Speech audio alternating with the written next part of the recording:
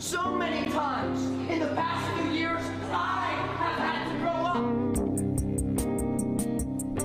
Like the first, second, and third time I read about kids being shot in schools. Record fires that are killing people, we're seeing them. But we'll take back what is ours.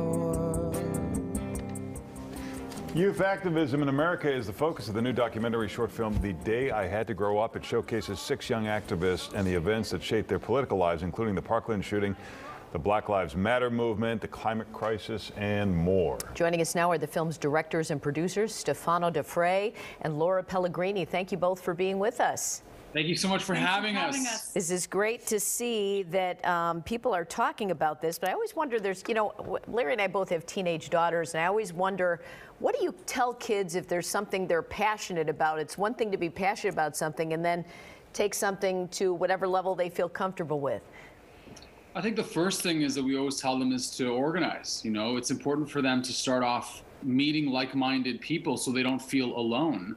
I think, in the case of your family, and I'm sure like other families, they want to be heard, listened to, find like-minded people.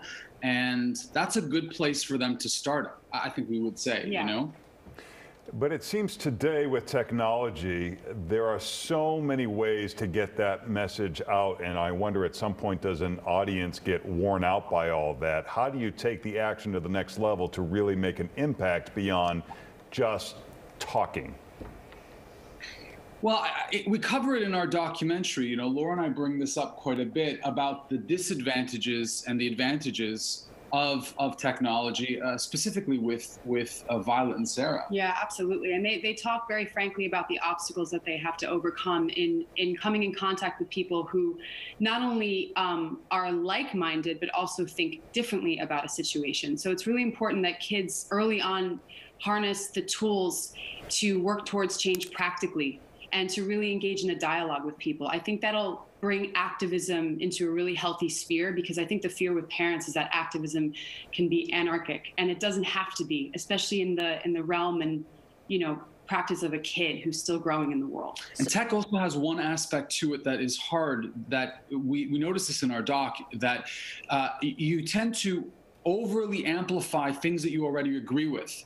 And so you have more polarization in a lot of sense. So those face-to-face meetings, the way that people have to meet each other doesn't happen online, and the anonymity as well. So it's a challenge. We cover it in our documentary, but it's definitely a challenge for this generation. Yeah, I mean, it's scary how drawn they are to social media, yet how put off they are by it, because it can get real mean real quick, and you're comparing yourself to everyone else. It almost, I would think it makes a lot of these kids want to shy away from doing anything.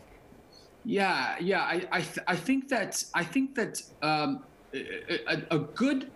the ones that we have met, all the 6 kids that are profiled in The Day I Had to Grow Up, they all they see the advantages and disadvantages. I think that comes from the pressures that they felt in their social activist movements, and also how to become themselves. They see that they are under a microscope, and there's a sense of following the trends of the day. One of the pieces of advice Laura and I talk about is finding what you're passionate about, so you can have impact as a social activist over a long period of time. If you only follow the political trends of the day, you run the risk of becoming in a loop.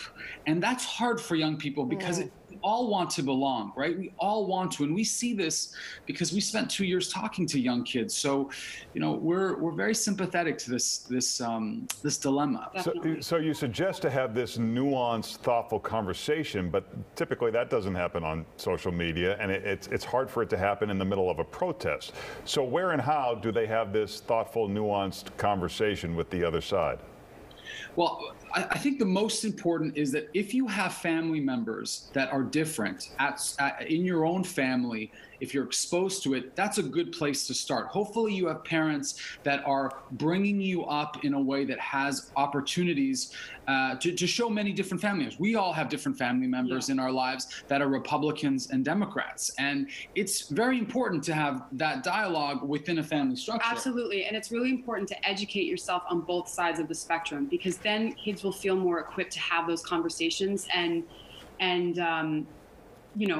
engage pragmatically with other kids about strategies and building towards change practically, The other thing I also want to say is that, watching, how do you have that dialogue with if it's not happening on social media?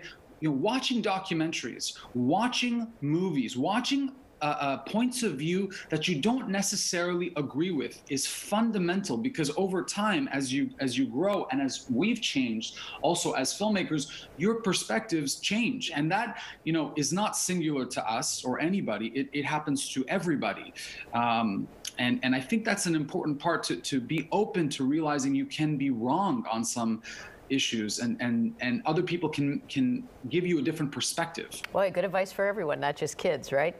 Yeah. That's across I think, especially as a directing team, we're collaborating all the time. We're always aware of these we're things. aware of these things. Well, thank you both so much. It's called The Day I Had to Grow Up. It's streaming now on Amazon Prime and other platforms. You can also check out the website, thedaydocumentary.com. Thank you so much. Thank you. Thank you for having us. Hey, Anna.